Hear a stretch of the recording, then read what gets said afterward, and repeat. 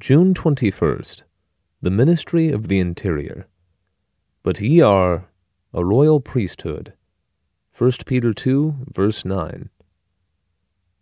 By what right do we become a royal priesthood? By the right of the atonement. Are we prepared to leave ourselves resolutely alone and to launch out into the priestly work of prayer?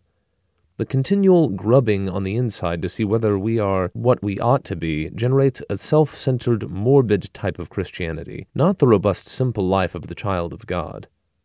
Until we get into a right relationship to God, it is a case of hanging on by the skin of our teeth, and we say, "What a wonderful victory have I got!" There is nothing indicative of the miracle of redemption in that. Launch out in reckless belief that the redemption is complete, and then bother no more about yourself, but begin to do as Jesus Christ said. Pray for the friend who comes to you at midnight. Pray for the saints. Pray for all men. Pray on the realization that you are only perfect in Christ Jesus, not on this plea, "O Lord, I have done my best, please hear me." How long is it going to take God to free us from the morbid habit of thinking about ourselves?